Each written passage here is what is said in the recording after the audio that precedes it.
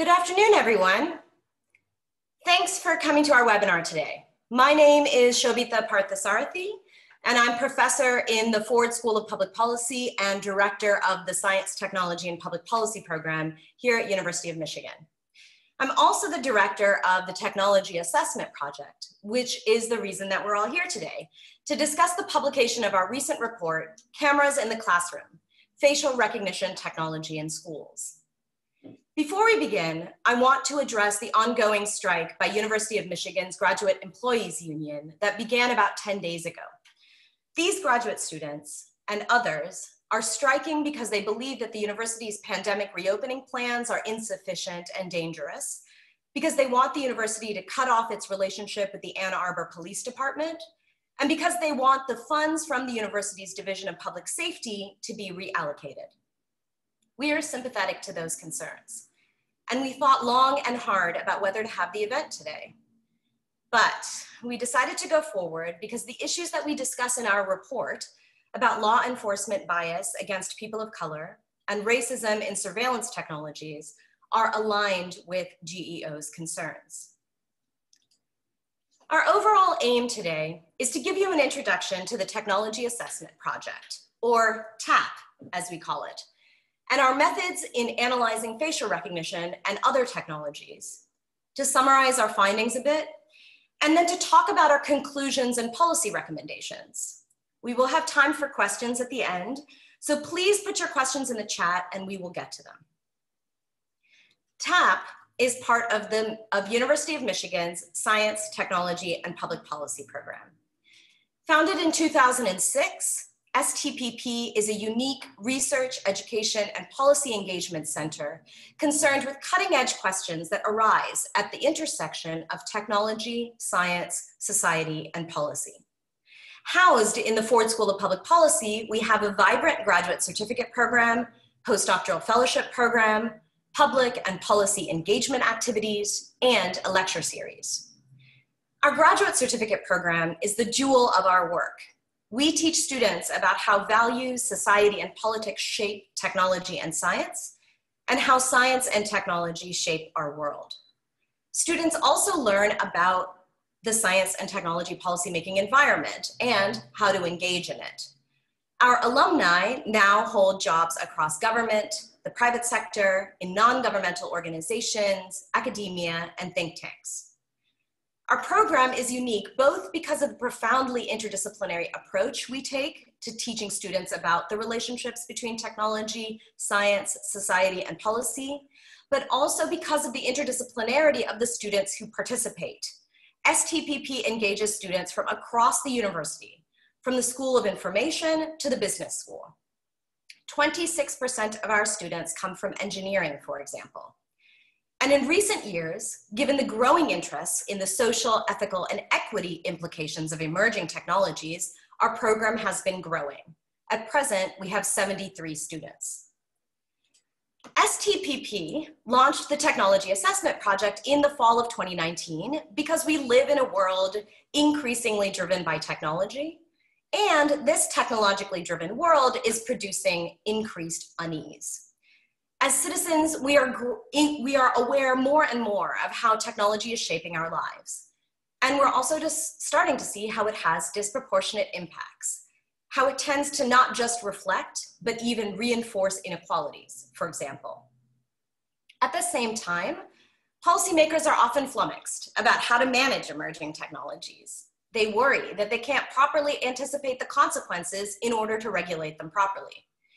It seems like technological development moves so quickly. How can there be adequate time for policy discussion and legislative activity? On what basis should they be making decisions? It's because of these questions that we wanted to do something. But the idea of technology assessment as a general idea isn't new. Scholars and policymakers have used a variety of techniques to try to anticipate the social, ethical, and environmental implications of emerging technologies and use this analysis to inform their governance. But what we're trying to do here is something a little bit different. We're developing what I call an analogical case study method, in sum, using historical examples to inform our analysis of emerging technologies.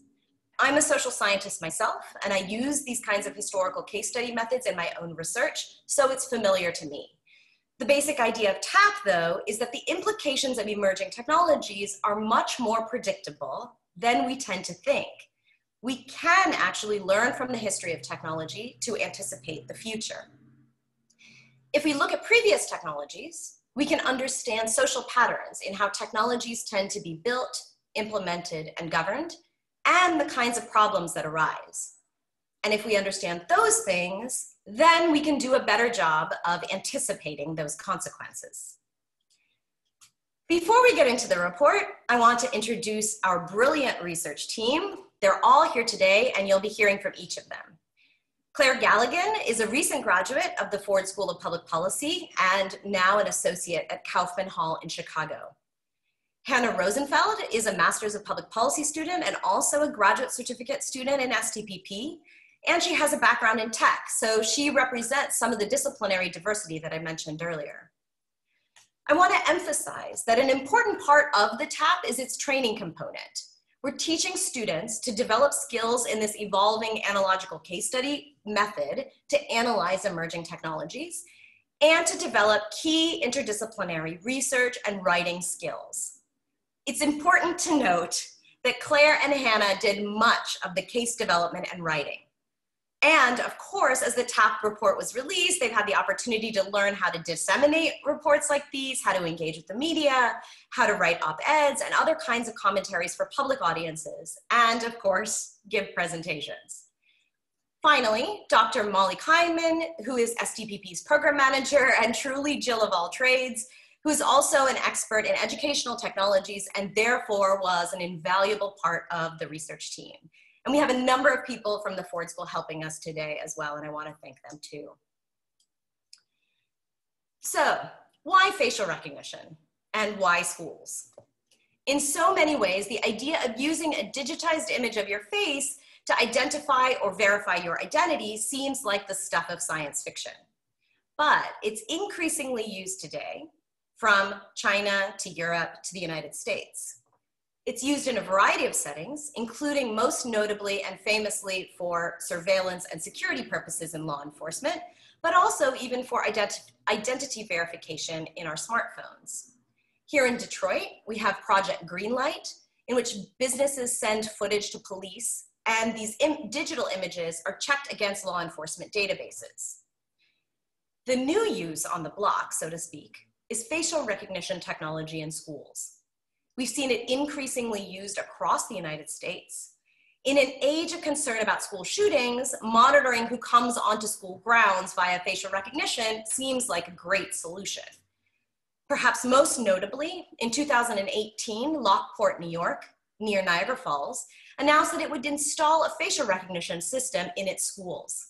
The way it works is that cameras installed on school grounds would capture the faces of intruders, analyze whether they matched any persons of interest in the area, have that match confirmed by a human security person, and then if there was a match, it would be sent to district administrators who would then decide what to do. The system was approved by the New York State Department of Education last year, and then it finally became operational earlier this year. Since then, it's been the subject of a lawsuit by the New York Civil Liberties Union, and in July, the New York State Legislature passed a 2-year moratorium on the use of biometric technology in schools. It's now awaiting Governor Cuomo's signature. So, these really are live debates. At present, there are no national level laws explicitly focused on regulating facial recognition anywhere in the world. In fact, quite the opposite. Many countries are expanding their use of the technology without any regulation in place. Mexico City, for example, recently invested $10 million in putting thousands of facial recognition-enabled security cameras to monitor the public across the city. Huawei's Safe Cities system has been installed in 230 cities around the world, from Africa to Europe. But we did do a comprehensive policy analysis of the national and international landscape, and we wanted to look for policies that might be interpreted as being related to facial recognition. And we classified both proposed and past policies into 5 categories. The first two are consent and notification policies, which focus on data collection, and data security policies that focus on what happens to the data once it's actually been collected. A number of policies in these two categories have been passed around the world, most notably the General Data Protection Regulation, or GDPR, in Europe. Similar laws have been passed in India, Kenya, and also in the US in Illinois and California. And European courts have found that the GDPR covers facial recognition. The third category is policies that tailor use, that is, to prescribe acceptable uses of the technology. We see this in the case of Project Greenlight, for example, where the city of Detroit has limited the use of facial recognition to investigate violent crimes, and also banned the real-time video footage that was part of the original approach. Fourth, we see oversight, reporting, and standard-setting policies. These mandate different ways of observing and controlling the operations of a facial recognition system, including their accuracy. Most of these have only been proposed. And then finally, we see bans and temporary moratoria on facial recognition's use. These have been proposed around the world as well as at the national level in the United States. But where we see a lot more policy activity in the United States is at the local and state level. Some states have banned law enforcement's use of facial recognition in body cameras. And a number of cities, from Somerville, Massachusetts, to most recently Portland, have enacted bans of varying scope and strength. So, we have some policy activity, but a lot of it is in progress, and it's pretty piecemeal, and none explicitly at the national level. And this raises some questions. When we think about developing policy for facial recognition, what should we be thinking about? And how do we know what we should be thinking about? This brings us to analogical case study analysis. By analogical case comparison, we mean systematically analyzing the development, implementation, and regulation of previous technologies in order to anticipate how a new one might emerge and the challenges it will pose. So when it comes to facial recognition, we looked first at technologies that seemed similar in both their form and their function to facial recognition. We looked, for example, at how closed circuit television and school resource officers have been used, what kinds of social, psychological, and equity implications they've had. We also, once we started to develop some ideas about the kinds of implications that facial recognition might have, we looked at other sorts of technologies that had those implications and then tried to expand our understanding in that direction as well. So for example, as we began to realize that facial recognition might create new kinds of markets in data, we looked at markets that had been created in biological data, like human tissue and genetic information, and tried to understand the implications of that. We did all of this iteratively, and we ended up with 11 case studies until we could clearly see 5 main conclusions from analyzing these case studies. Claire, you want to take it from there? Hello, everyone. I'm Claire Galligan, and I'm going to talk to you a bit today about the first 3 of our 5 findings about why facial recognition has no place in schools. First of all, facial recognition is racist and will bring racism into schools. Not only will it discriminate against students of color, but it will do so while appearing legitimate and fair, because technology is so often assumed to be objective and highly accurate. You may be thinking, but isn't technology objective? Or at least more objective than humans? The answer to that is absolutely not. Technology does not exist in a vacuum. Facial recognition is developed by humans based on data sets compiled by humans and then used and regulated by humans. Human bias enters the process every step of the way, and discriminatory racial biases are no exception. We came to this conclusion that facial recognition is racist by studying the analogical case of stop and frisk, the policy that allows police officers to stop citizens on the street based on an incredibly relaxed standard of reasonable suspicion. Stop and frisk is like facial recognition in schools in that they are both seemingly neutral, but they actually discriminate against people of color because bias enters their use. Many would argue that stop and frisk is neutral because, hey, if you're not acting suspicious, you should have nothing to worry about. However, in practice, that bore out to be incredibly untrue. Stop and frisk has been consistently proven to be waged disproportionately against Black and brown citizens. Take New York City, for example. Throughout the use of this policy, people of color were stopped and frisked at far higher rates than white residents, compared to both their share of the overall population and compared to the rates of crime that they actually committed. Stop and frisk was a policy that, because it was susceptible to racial biases of officers, it criminalized and discriminated against people of color at high rates, even though it was supposed to be a fair and objective policy. Because facial recognition is similarly susceptible to user biases, we expect it to, like stop and frisk, unfairly target children of color. Finally, in addition to facial recognition subjectivity, it has also been proven time and time again to be technically inaccurate. Facial recognition algorithms consistently show higher error rates for people of color. White and male subjects consistently enjoy the highest accuracy rates with facial recognition, while Black, brown, and indigenous individuals, and especially women, are consistently misidentified. This will create barriers for students of color. Because they are more likely to be misidentified by facial recognition, they're more likely to be, say, accidentally marked absent from class, locked out of school buildings, or even flagged as an intruder in their own school. Altogether, facial recognition is racist because it is both technically inaccurate and completely inextricable from user bias. It will discriminate and create barriers against students of color at school, and so we believe it should be banned. This brings us to our second finding. Facial recognition will bring state surveillance into the classroom. We expect that administrators of facial recognition at school will use this technology liberally, conditioning students to think it's normal to be constantly watched and have no right to privacy at school, an environment which is supposed to be safe and constructive. This is proven to have negative emotional effects on children. The analogical case study of the use of closed-circuit television in schools led us to this conclusion. CCTV is used in most secondary schools in the United Kingdom. And because facial recognition is virtually the same technology as CCTV, just with added and much more powerful capabilities, we felt this case was a perfect example of how putting facial recognition in schools will play out.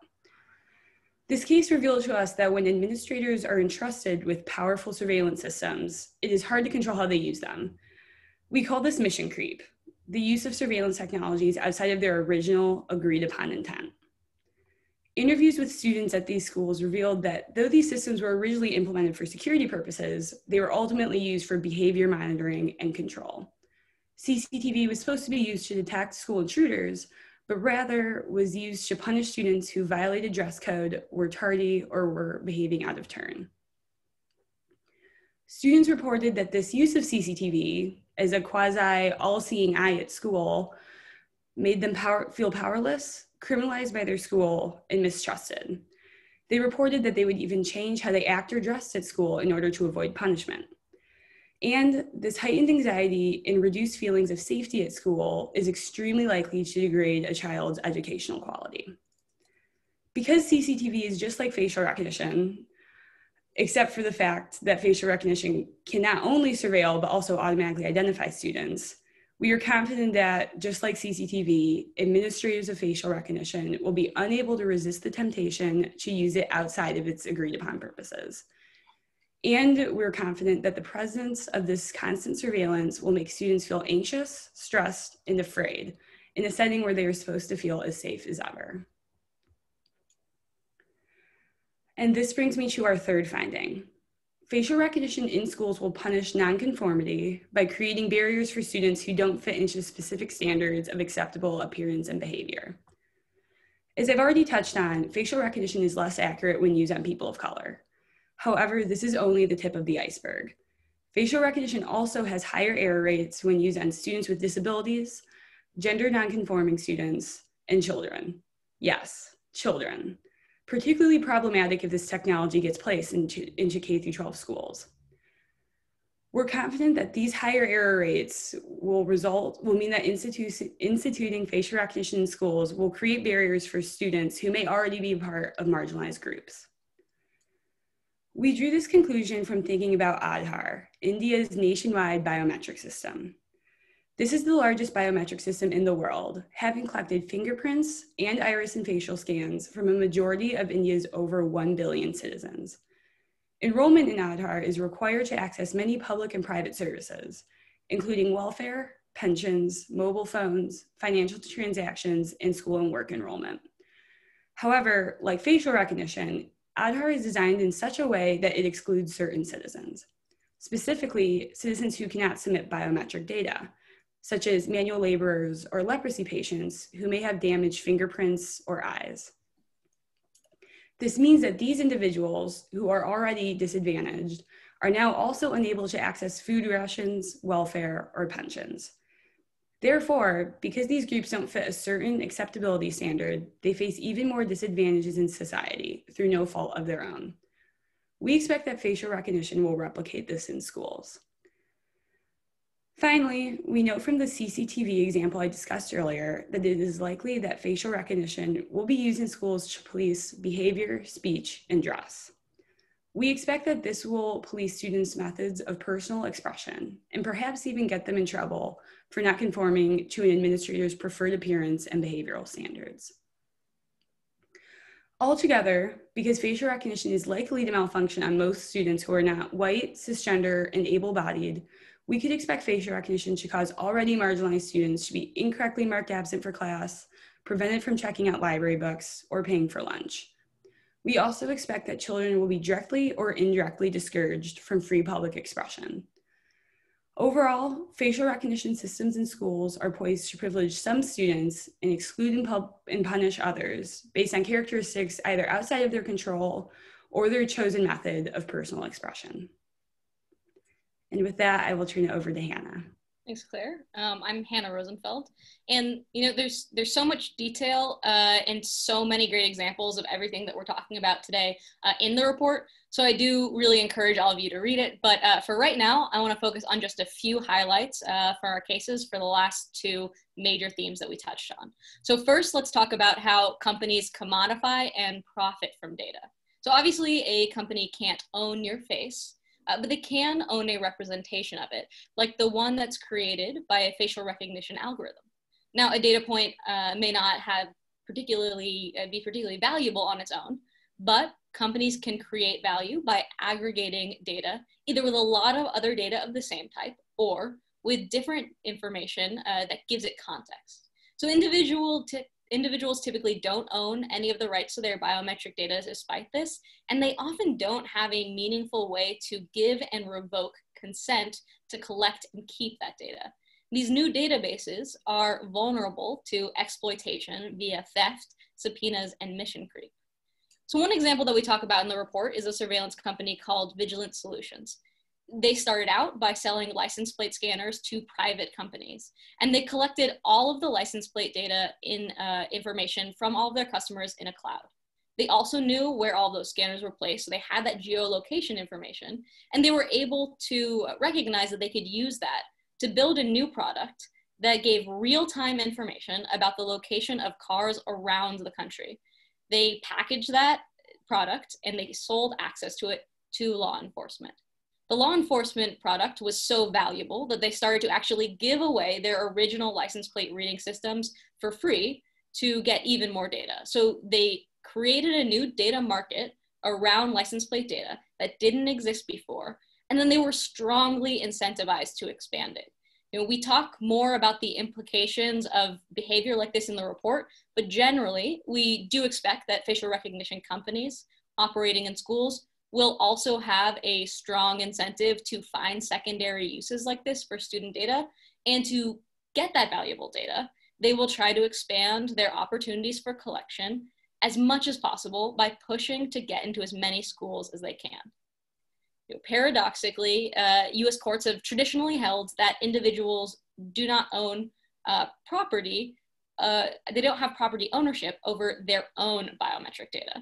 So in part, that's because the data doesn't have a lot of value when it's considered on its own.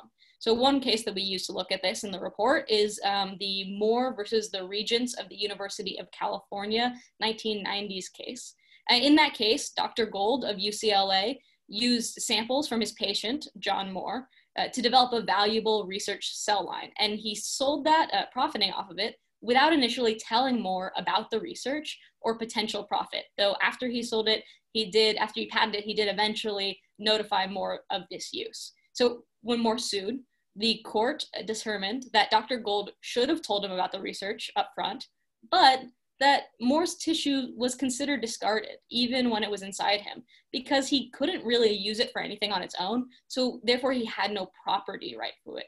And following that, and a number of other similar cases, today, generally, a company or researcher cannot use biometric data without consent, but they don't owe anyone a property stake in something that they develop using their data. However, meaningful consent is often limited when it comes to complex technology systems, and especially in situations like schools where you can't really opt out of it. In the US in particular, students really don't get a chance to engage with any of those questions because the Family Educational Rights and Privacy Act, FERPA, actually allows schools to consent on behalf of their students. So consent isn't really a topic for the students who may be surveilled.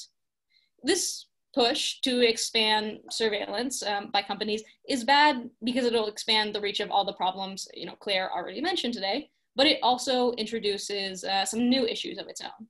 First, without strong data protections, this information is vulnerable to being stolen, and it's impossible to replace things like fingerprints and faces. So once it's stolen, it's out there. Second, data collected for one purpose will be used in other ways, often without the same level of scrutiny that the original use received. That's the mission creep that we talked about. Thinking back to vigilant technologies, many of those private customers who use those initial license plate scanners may not have signed up to share that information in the cloud if they knew that they were going to be generating data that would be sold and packaged to the police. And even if a company doesn't actually package that data and profit off of law enforcement use, once it's been collected, police can often subpoena that information, and it's a lot cheaper and less politically difficult to subpoena it than building a similar database on their own. So that's what happened last year with Ancestry.com, when police subpoenaed information from their DNA database to solve a crime. It would have probably been very difficult for the police to put that database together on their own. You can easily imagine that police could subpoena facial recognition information from schools to identify a student or track a child's whereabouts, if we're looking at the facial recognition case. Our last theme is institutionalizing inaccuracy. Again, in the report, we really systematically unpack what accuracy actually means and what it doesn't mean for a technology like facial recognition. And we really talk about all of the ways that this idea is complicated for a socio-technical system. But accuracy could be a webinar in and of itself. So right now, I just want to directly tie what Claire said earlier about technologies being inextricable from the human societies that they are in. And that's what we mean by a socio-technical system, directly to the questions about accuracy. And I want to show how these questions often get overlooked, leading to poorly functioning technologies becoming entrenched in daily operations. So proponents of facial recognition often answer critiques about the technologies by pointing out that these algorithms, they learn. So they will get better, they'll be improved by being used. Actually, facial recognition's accuracy problem begins during the learning stage, and that's early in development. So to build and test an algorithm, first you build a training data set of facial images.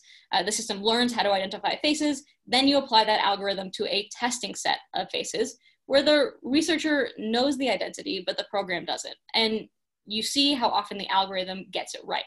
That's the accuracy measurement that you're getting from most companies. So the demographic mix in the training set is going to determine how strong the algorithm is in various demographics. But problems can be really easily hidden if the two data sets, the training and the testing set, have the same deviations and they're different from the real world population. So for example, if you don't train with any Black women, you can still get your accuracy number to show high levels of accuracy in your tests if you also don't test with any Black women. But when you apply that system in the real world where Black women exist, you're going to have a problem. And this is exactly what we're seeing. So the most common facial recognition data set, testing set is 77.5% male and 83.5% white. And NIST, the main US agency involved in assessing facial recognition accuracy, hasn't disclosed the demographic makeup of the database that it uses to test software. So it's difficult to contextualize their reports about accuracy, but we do know that they built another database that was intended specifically to test how well facial recognition performs across racial groups. And it used country of origin as a proxy for race, and it didn't include any countries that are predominantly Black. So a high accuracy can also be hidden by poor performance in one group if that's outweighed by very high performance in another group. You can begin to get the sense that it's very difficult to tell from one or two numbers that a company might provide or that a school district might have access to, how accurate is this going to be across the populations in your school. So another answer to critiques like this is that there should always be a human making final matching determinations. However, when we looked into other forensic technologies that use similar human backstops, like fingerprinting, predictive policing, and CCTV, it turns out that across the board, when there's uncertainty in the process, forensic examiners tend to focus on evidence that confirms their expectations. So from CCTV studies, we can get a sense of how well humans might actually perform as safeguards for facial recognition. And research shows that observers who had been trained, so these are trained observers, to identify individuals from footage made correct identifications less than 70% of the time. And that number drops even lower when observers are asked to make cross-racial identifications to identify someone who's in a different race than their own. As a reminder, even if a person correctly rejects the misidentification, that student has already been exposed to additional scrutiny by administration, rendering them hyper-visible for other critiques and sanctions that might have gone unnoticed. And it also opens up a new opportunity for human biases in enforcement and punishment. In a facial recognition pilot in South Wales, the police revealed that in the process of making only 450 arrests, the algorithms falsely identified over 2,000 people. So you can get a sense of how big this problem is, or it could be. And this is another way that technology is fundamentally part of human society. Students who are most susceptible to misidentification are also those who are the most likely to face outsized punishment if they are subject to scrutiny. Another issue is the question of who determines what level of accuracy is acceptable. When governments don't set the standards, and we found in our cases that for forensic technologies, they tend not to, courts end up being the main arbiter. So in the US, trial judges in the federal court system and most of the state courts use a Daubert standard to determine whether or not an expert witness testimony about a forensic technology is scientifically valid for the case, and that's done on a case-by-case basis. They consider things like potential error rates, the existence of a maintenance standards, and the technology's reputation in scientific communities, but they do not have a minimum criteria for determining any one of these categories. So as a result, the accuracy of fingerprinting is ultimately determined in the legal system by the quality of the lawyer and the experts involved in a given case. So right now, some states currently accept facial fingerprinting testimony as expert scientific witnesses, while others in the federal court system don't, suggesting that this is not wholly reliable. And it also creates essentially two separate standards of evidence, one for those with the means to mount a strong legal defense, and another for those without such means. Further, law enforcement may still have incentive to use weakly supported technologies if they are consistently able to get wins in court with them. So obviously, there's a lot more to talk about, but what I'm getting at here is that accuracy is much more complicated than it seems at first. And these processes translate human biases into the software and into the system the software is part of. Despite this, people tend to perceive, as Claire said earlier, technology as objective, and therefore inherently free from bias. So police have a long history of leveraging this idea of objectivity in court to argue that some arrests could not have possibly been biased because they were based on an algorithmic prediction. And that does tend to hold up in court. That can make these systems even more dangerous because stakeholders that might usually be sensitive to human biases can overlook similar critiques and safeguards when it comes to technology. So now I'm going to pass it over to Molly to talk a little bit more about what we anticipate going forward. Hi. Thanks, Hannah. I'm Molly Kleinman. So now this brings us to our recommendations. Our central recommendation is straightforward. Countries should ban the use of facial recognition technology in schools. So in all of our research, we were unable to identify a single use case where the potential benefits of facial recognition would outweigh the potential harms.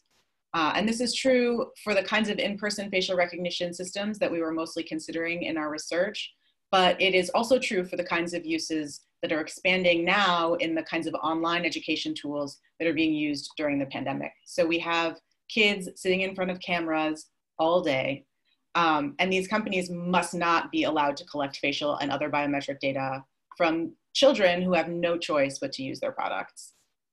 Furthermore, again, in this COVID-19 situation, we're seeing other kinds of biometric surveillance expanding, such as thermal tracking, and many of these systems have the same risks and dangers as facial recognition, and we believe that they also it would be best if countries banned them.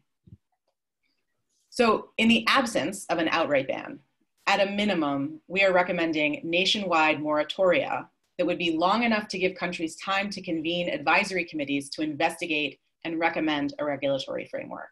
So, and when we say an advisory committee, we're talking about something that would be really interdisciplinary, and it would include experts in facial recognition technology, but also in privacy, security, civil liberties laws, the social and ethical dimensions of technology, race and gender in education, and child psychology. And a moratorium should only end when the work of the committee is complete and the regulatory framework has been fully implemented. Separate from a moratorium or ban, countries should enact comprehensive data privacy and security laws that address facial recognition and other kinds of biometric data if they're not already in place. So in the EU, the GDPR does not explicitly address facial recognition, but courts in several European countries have ruled that facial recognition data is included under the GDPR's definition of personal data, and therefore it is not permitted under the GDPR. We're not going to go over them all here, but in addition to these nation-level policy recommendations, our report also includes recommendations for state-level and district-level policymakers to help them provide effective oversight in the absence of a national ban or moratorium, which is the situation we find ourselves in right now. There's as we discussed earlier, there's very little regulation happening at the national level. So we hope that you'll take a look at the report and read these other questions. So as a part of that work, we compiled these lists of questions for individuals who might be dealing with potential implementation of facial recognition, including school administrators, teachers, parents and guardians, and students. So our goal with these lists was to help individuals ask critical questions so that they can make more informed decisions for whatever their zone of influence is, even if it just may be only a single school building. So now I think I was going to hand things over really briefly to Shobita or not to wrap up, and then we'll start taking questions. Yeah, sure. Thanks, Molly. And thanks, Claire and Hannah, for participating in the presentation and talking about your results. So that, I think, is a pretty good place to start in terms of giving you a general sense of what the report talked about. As Hannah mentioned, in the report, we talk in much more detail, of course, about those recommendations and each of these conclusions. We looked at a number of different cases for each. So you'll find those resources in the full report, and we also have a shorter executive summary. And then finally, we have those maps that I presented available also as separate supplements. And then as you folks are asking questions in the chat, I'll also just say that if you are interested in STPP and its work, you can visit our website. You see the URL here. And also you can follow us on Twitter. And then finally, if you want to keep up to date on what we're doing and get our newsletter, you can email us at stpp@umich.edu. So Molly, do we have questions that we want to? We do. They are starting to roll in. So the first question, I think this is a big one, but I think it'd be good to talk about. So someone has asked us, do you think that facial recognition should be banned across the board or just in schools? I'll start. I have, of course, I always have opinions, but Claire and Hannah, what do you guys think? I mean, based on what we learned in our research, it's obviously students are particularly vulnerable, but I can't really imagine a situation in which the drawbacks of facial recognition are going to outweigh the benefits. It's going to be just as inaccurate in all these other places. It's part of those same feedback loops in all these other places. And a lot of these things like feeling surveilled and avoidance, a lot of the cases that we looked at, we drew on cases that weren't just in schools. We learned a lot from people out in society and adults. And so a lot of these learnings, I think, map pretty directly onto a lot of other scenarios. One thing, I mean, so I would generally say that I agree with that. What I would just add, I think, is that, you know, of course, in some ways, this is one, you know, of course, as someone who thinks about case comparison, right, facial recognition use in schools is one case. It's a hard case, I think, and I agree that there's a lot of vulnerability among children that has to, therefore, I think the use of a technology in that context has to meet a really high threshold. But I also think that, you know, as I said, as Molly said, we've offered a lot of recommendations and they're pretty detailed. And I think that for perhaps use cases that are more complex, you know, use in law enforcement more broadly, for example, or even identity verification, we've provided those resources that I think can be useful for those uses as well. So, you know, I think, as Hannah said, this idea that humans are part of the technology and we have to address that in some way, the idea of data markets, I mean, these are things that we all have to be thinking about in a really serious way, regardless of the use of facial recognition. And my concern is that we're not thinking about those sorts of things enough, regardless of the use. And you see that even most recently in the context of Project Greenlight in Detroit, which of course is not the use in schools, but a Black man was misidentified because his image was captured and it was linked to some old driver's license photo. So that kind of problem that we're identifying, I think, is something that we see across facial recognition uses.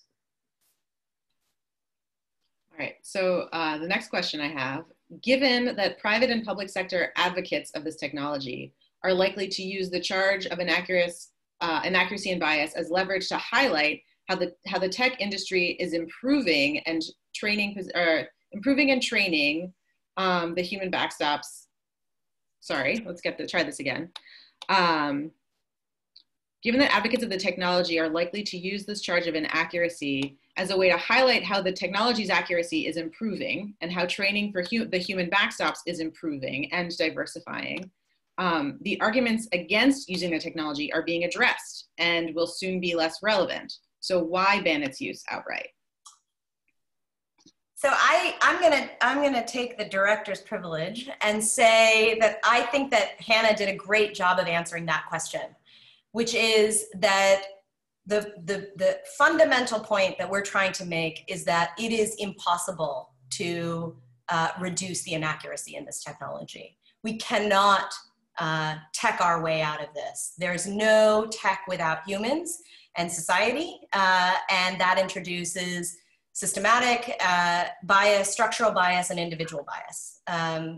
So I'm just using different words than what Hannah said. So I just don't think that that's an argument. I hope that our report provides some details to explain why that argument isn't adequate, but that's a sort of top line conclusion. that I think I draw anyway. So this is a question that's actually related to that one. So where do we think the attitude of technology's objectivity comes from? And is there any sort of shift that we're maybe seeing generationally in this belief that technology is objective? I'm seeing lots of nods. Yeah, Claire, did you want to say something? Because I jumped in last time. So, I mean, that's a great question. I definitely couldn't tell you where that attitude comes from. I mean, I think there's a belief, in science, tech, and public policy field, we talk a lot about the black box of science and innovation, that people assume what's done by scientists in a lab is perfect. I mean, you assume if it's informed by science and research, it's not likely to be inaccurate. So I think it comes partly from that black box fallacy. This is also what STPP argues for, that we need to get ahead of this and regulate these things, and not just blindly trust that they're accurate. But, I don't know exactly where it comes from. And is it changing generationally? I think you're talking to not the most representative group to answer that, because we would all say yes, but that's because we talk to STPP scholars all day.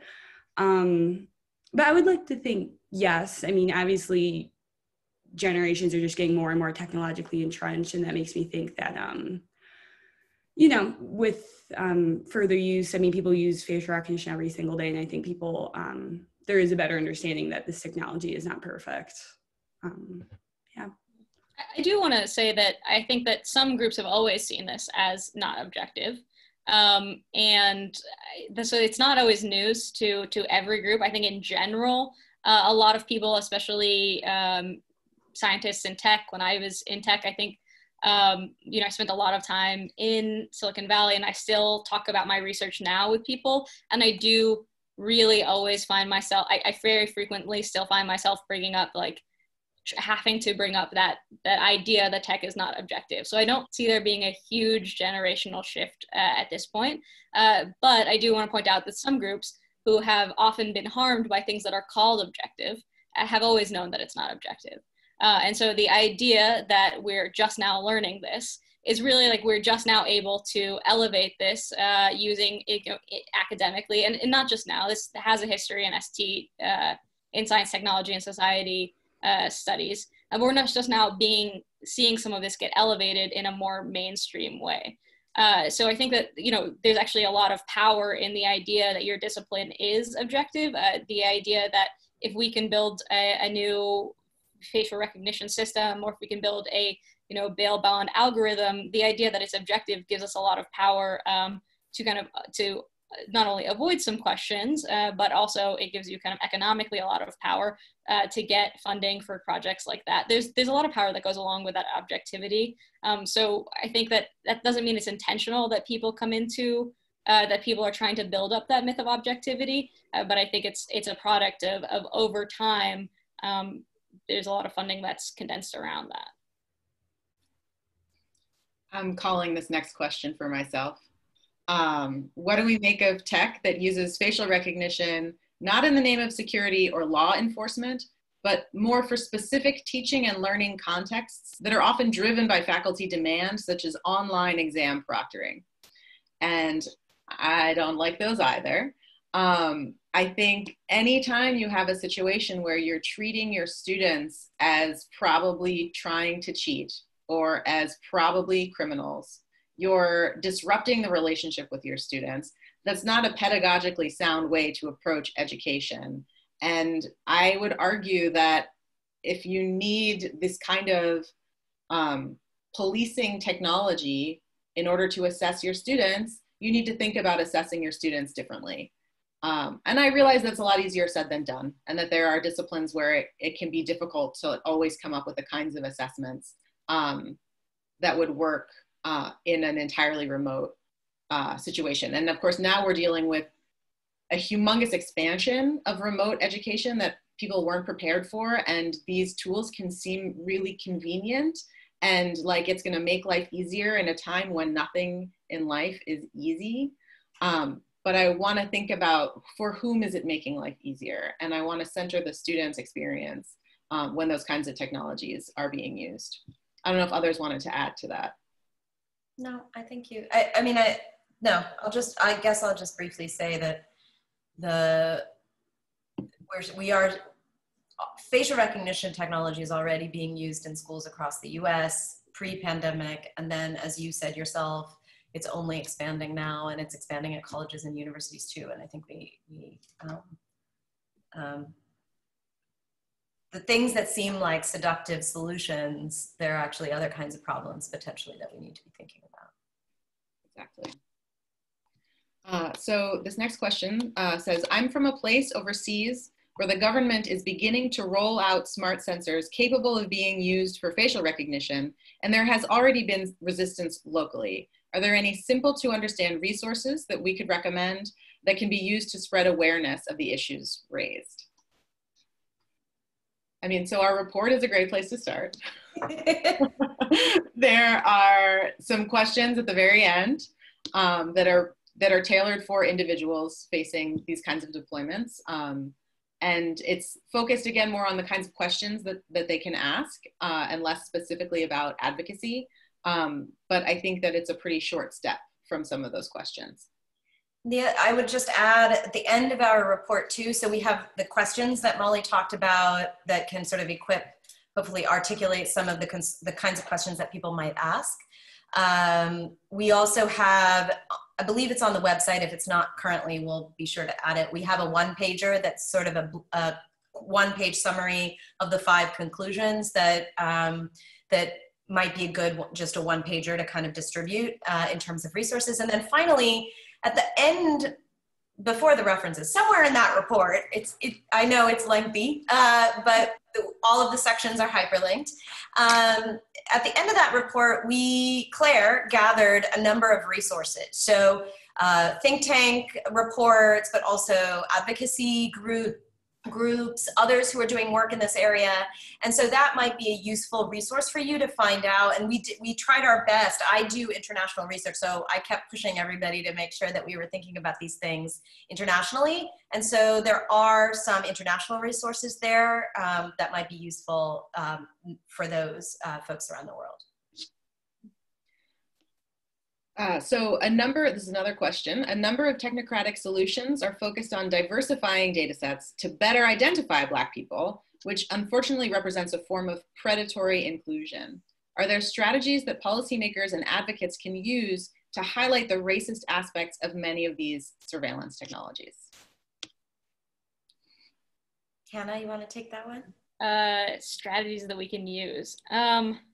That's tough. I did see a lot of that. I mean, I know that while we were doing this research last year, there was a big story that came out about Google paid a company. It had this critique about not being good at identifying Black faces, and it paid a company to go out into Atlanta and give homeless people $5 to supposedly use some kind of phone game. What they were actually doing was capturing their faces with a very complicated consent that really they were not explaining. And so obviously, if the response to the criticism of your being racist is to go out and do something like that, that can almost be, it's hard to say what's worse. It's very bad. It's also a bad outcome. I'm not sure what I would suggest as a solution. I think one of the things to understand is if we can get this idea out there, that those kinds of simple, like adding more people to your database is not sufficient to fix this problem, that it would take a societal change to fix this, because these technologies are they're part of society and they're totally inextricable from that. When you start to see those kinds of actions, you can very clearly say that company is not ready to make a not racist technology. So I think that I don't have a specific solution. Shabita, maybe you do. But but certainly I think a better understanding generally of how that technology does not and will never stand on its own may be helpful in setting up the success in advocacy battles like that. So I am often accused of being a pessimist when it comes to technologies, but I'm going to try my hand at being an optimist, and also maybe kind of self-congratulatory a little bit. So, but I think this is why when you see the report, we talk about a ban and then we also offer policy recommendations. It's because on the one hand, our instinct is to say there's something deeply wrong systematically and socially that can't be fixed really easily. So we really need to think about stopping this full stop. But we also understand what the real world looks like, and so we want to address it. And so when you think about a question like this, and I have to say, I'm going to write down predatory inclusion because I think that phrase is really evocative. But I think that my initial instinct is to say we can use the kind of analogical case study approach that we're trying to pioneer here.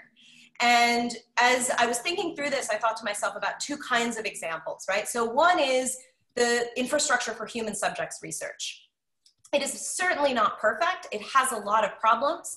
But when you think about the inclusion, the sort of dealing with exclusion by some sort of forced inclusion or preferential inclusion or the creation of messed up incentives, well, we have a human subjects research system that has evolved, that has certain kinds of institutional buy-in that we can take as something that has worked in society, and maybe we can innovate beyond that, right? So maybe that's at least one place to start if it's not a perfect solution. One of the ways that people have found that not to be a great solution is the fact that it relies on individual consent and not community consent. So then there have been in recent years methods for trying to get community consent when it comes to biomedical research. So that's another place where we might say, okay, we can think about how might we get community consent when it comes to issues like trying to diversify data sets. Of course, again, the diversification of data sets is not going to solve this problem, but if that's what we're thinking about, we can use these kind of analogical cases. And again, I also want to emphasize one of the things that I'm trying to do when I think about this is to look across tech sectors and to look historically. That is key, because I think too often we're siloed in different areas of technology when we actually can learn across them. And one of my hopes is that in this kind of effort that we can sort of start to, look at examples that might look like they're really different, but actually can teach us some interesting things. And I think we're at time, so we have some questions we weren't able to get to today. We might see if we can find a way to follow up with folks to answer those questions. Please feel free to reach out to us and get in touch. Our contact information is all in the report. I don't know if you had any last words. Thank you all for coming. And as Molly said, you know where to find us if you have further questions. Thanks, everyone. Thank you.